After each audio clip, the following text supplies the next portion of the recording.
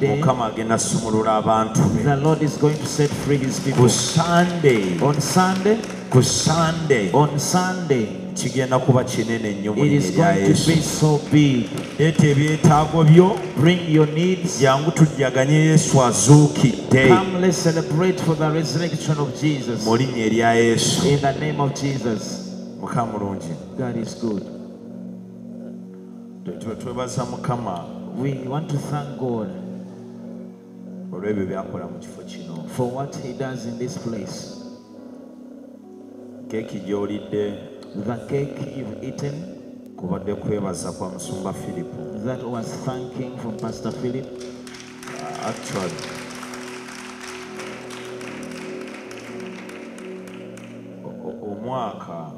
the year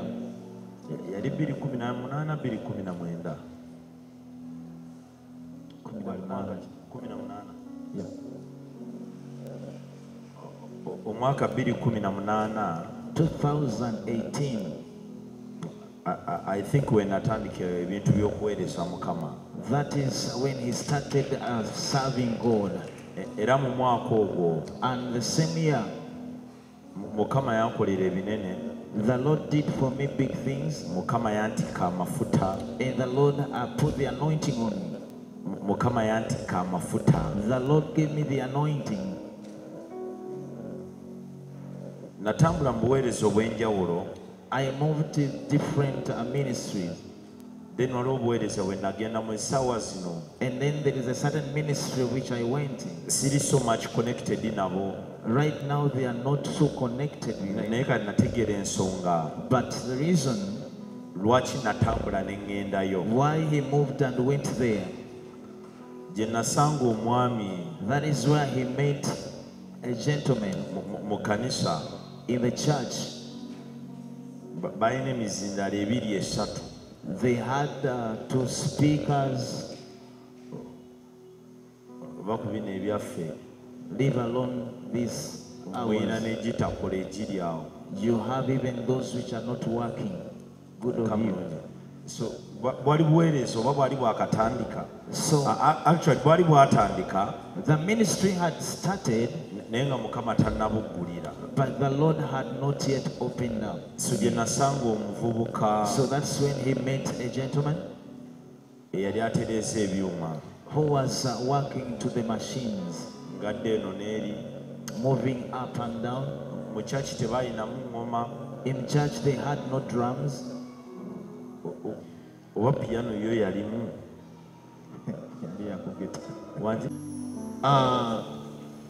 Musumba Philip yebaza Katonda olw'okutongozebwa musumba kwe yamutongoza okubeera omusumba omujjuvu mu kifo kino. Kyekijjulo ekyo kubirako Yesu engalo ez'amaanyi. Haleluya.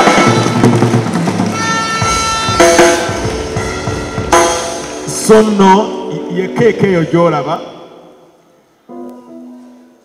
eriko obukwakkulizo obulungi. Teri kunaaba mu ngalo, tekisookerako ddala n'akamu. Simanyi oba ani yakireeta ekyo. Keeke tewooma ng'onaabye mu ngalo. So njagala okuyita mukyala musumba aliwo.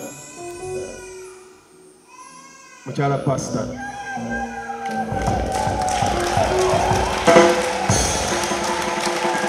Amina, tumukubireko engalo ez'amaanyi.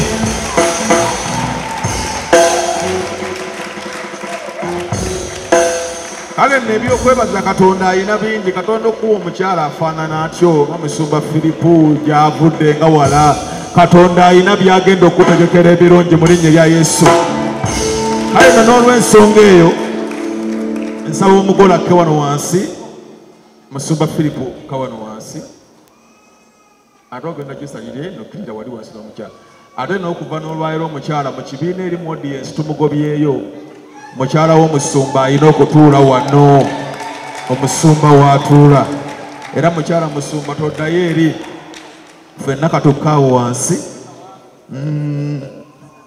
Worship team tukoye layini nga tuli mabega awo. Akatenje ako kannyumidde. Akatenje ako kanyumye tusimbe oli bwe tuti. So kirungi nnyo okwebaza Mukama bw'aba alina ekkula lyakutuusizzaako n'omwebaza ate akwongera. Amiina.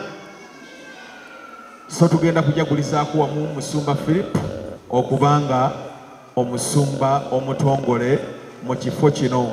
So muzeeyi tukwebaza nnyo okubanga oleze Musumba Philip okutuuka wano. Haleluya. Okusoomoozebwa kubaawo, challenge ziba nnyingi nnyo, naye omuntu okuguma okutuuka ku kkula lino amazima kitwala omwoyo wa Katonda. Mmwe abakkiriza okubanga omuntu mumukkiririzaamu. Haleluya. Nammwe mwebale nnyo okukkiririza Musumba. So ngenda kubanga nyaniriza abasumba n'abakadde b'ekkanisa mujje mutweyungeko wano. Mujje senga mujje. Abakadde b'ekkanisa mujje mutweyungeko wano.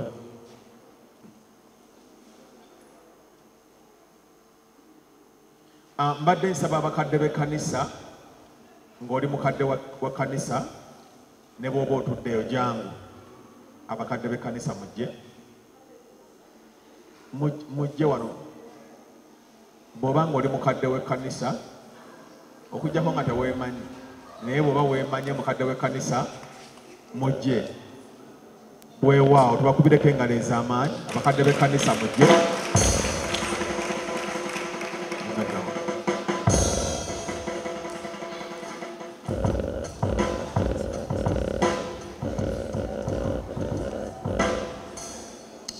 Mukama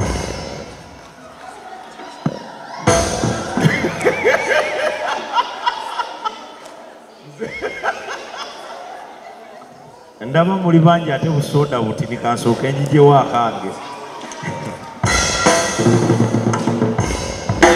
Amiina. Muzeeyi tukwagala nnyo. Omanyi amafuta gossaamu ekitiibwa gakukolera. Amiina.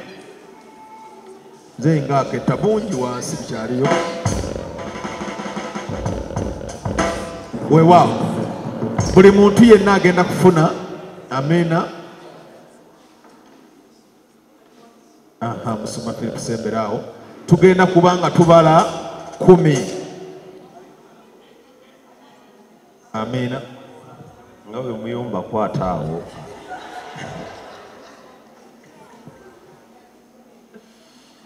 Weewaawo tugenda kubala 10. Emu. Oweebivuga ng'otukwatiramu. Bannaye oba ogenda sumulako linda nveewo. Sike kali. Tagenda kuvaawo.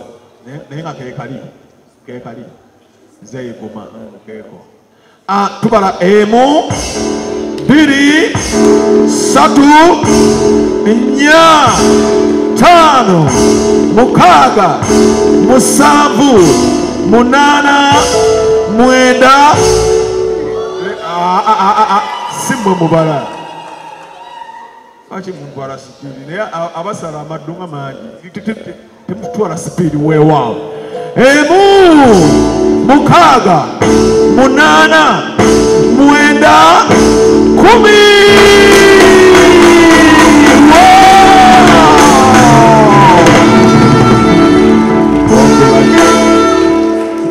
Congratulations on the jubilation.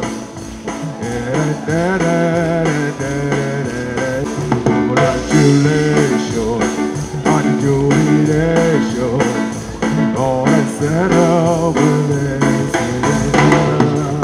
congratulations on jubilation.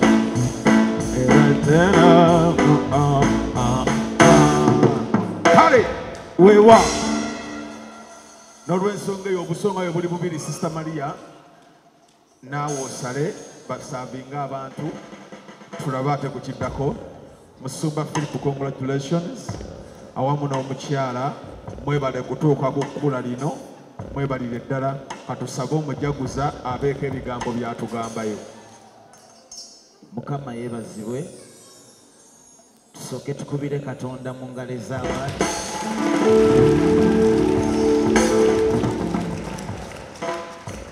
Ate engalo ze tugenda okuba tomukubire nabbi wa Katonda mu ngalo ez'amaanyi.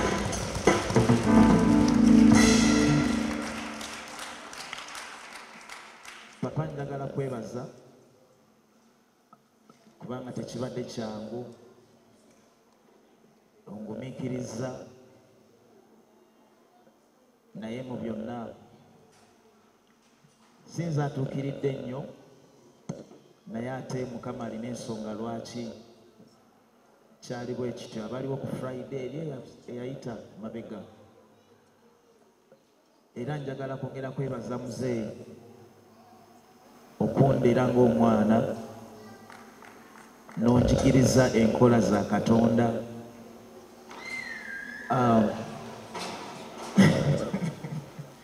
Onjigiriza enkola za Katonda,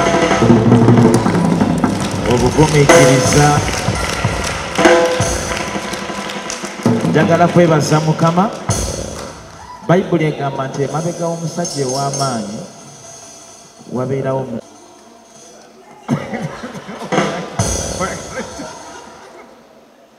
Abooluganda, ekyo ekintu twakikyusaamu. Bawala bange, buli we bagamba emabega w'omusajja omusajja ow'amaanyi emabega wabawo omukazi ow'amaanyi, lwaki obeera mabega? Kakati kiina kuba omusajja ow'amaanyi ku mabbali ge wabeerawo omukazi ow'amaanyi. Bawala bange, guno omulembe temukkiriza kulekebwa mabega, temukkiriza kuyimirira mabega, muyimirire wano ku mabbali n'abaami bammwe. Tuli ffenna. So nze mbadde nkyagendera ku kiri kye baatugamba mu byonna. Tebibadde byangu. Waliwo akaseera we mbadde ntuuka ne ngamba naye kigaanye, ekyaddala ng'amaanyi gakoze eki gaweddemu. Naye omukyalo oyo yabaddewo nga ngumya agamba nti lemerako, ojja kumala otuuke ku buwanguzi bwo. So nammwe mwenna njagala kubeebaza olw'okungumiikiriza n'okumpulirira mu Mukama abawo omukisa. Njagala kwebaza abantu mwenna ababadde mu kino. Mr. Sega Mwenge, Mukama akumpeera omukisa omunene. Omugaga omuto Mukama akumpeera omukisa omunene. Mr. Sowed n'abalala mwenna Mukama abampeera omukisa era banjagalire. Nsaba Katonda munyumirwe era nga bwaguwa omukisa mu linnya erya Yesu. Ntambudde mpola yonna, Mukama tompaddeyo, ssebo weebale. Endowooza gyebudde olusika, ddala walabale wala okubeera kyengiriro, gyebudde wala wabiyite wegwomesa. Abayomutye kati by'omukango lubaga muzire by'embabazi. Wendowooza gyebudde olusika, jjukira olunaku dadi yalaba. Mwana wange kagende eyakagaali, ng'ogenda ku ssomero okakuyambega. Kule nnyo bannange owabunguluko bannange nga bwe yagamba, dadi naagula kagaali n'akasosa akomeweka. Kyanuma tegatika